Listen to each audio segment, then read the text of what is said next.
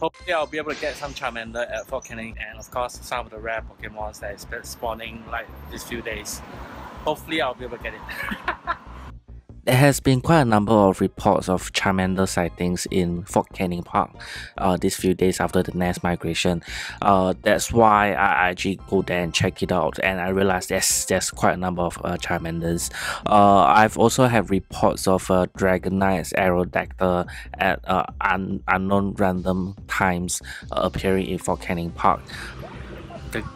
The grammar is up the hill there. Oh, I hear some thunder. Maybe it's gonna rain.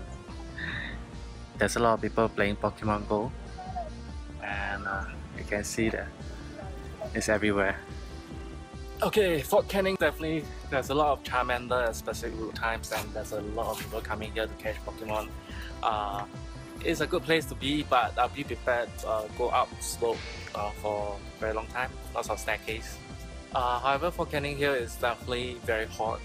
Prepare umbrella, caps, and lots of drinks so that you will not dehydrate, and yeah, enjoy.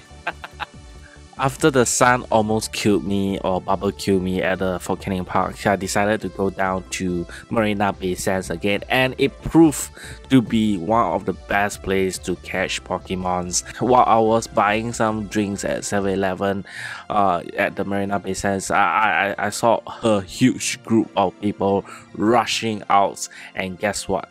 Yes, it's Lapras. Okay, now everyone is catching Lapras. As you can see behind me, there's a big rush to catch Lapras at Marina Bay Sands, which is pretty epic. Understanding the developer reluctance to open up the API for third-party maps, I really hope the developer will improve on the trackings of the Pokemons, not just experimental sightings where the nearest Pokemon is the near to the nearest Pokestop, but I hope the developer will give a little bit of the third-party map features within the game itself, so that at least there is some kind of analytics, some kind of way to find out where is the best place to go and catch Pokemons. Because currently there's a lot of people congregating at popular hotspots and neglecting some of the locations that is very high spawn rate of other rare Pokemons like the Aerodactyl, like the Polygons. It's very rare in these hotspots to spawn.